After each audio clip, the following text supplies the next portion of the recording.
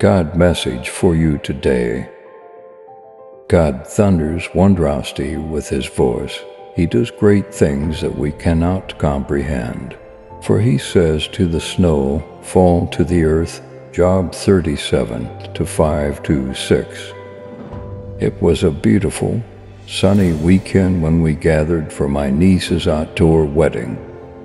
Family we hadn't seen in a long time were all smiles and laughter, grateful to be together again.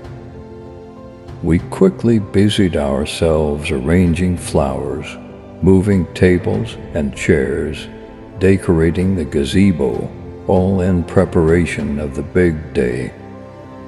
Little did anyone know that we would wake up to freezing temperatures and snow in April. My disappointed niece cried at the sight, thinking of her sleeveless gown and the hopes she'd had of a warm spring wedding. The family scrambled to come up with alternative ideas, offering to move everything inside and decorate the reception hall as a makeshift venue.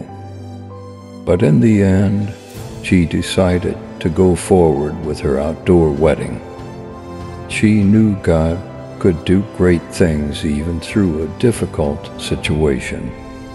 "Let it snow," she said as she shivered down the path towards her husband-to-be. We shivered along with her, all smiles and cheers, supporting her decision to make the best of the situation. Sometimes God allows unexpected things, even snow in spring. There's so much of what he allows that we don't understand, but our limited understanding doesn't limit our God. Yes, many of our plans change, but it's how we handle those changes that can make all the difference. Perhaps, like my niece, we can develop the attitude of let it snow and make the best of unexpected trials. For God does great things in the unexpected that we cannot comprehend, and he makes a way when there seems to be no way. Lord, help us see your path when unexpected things happen.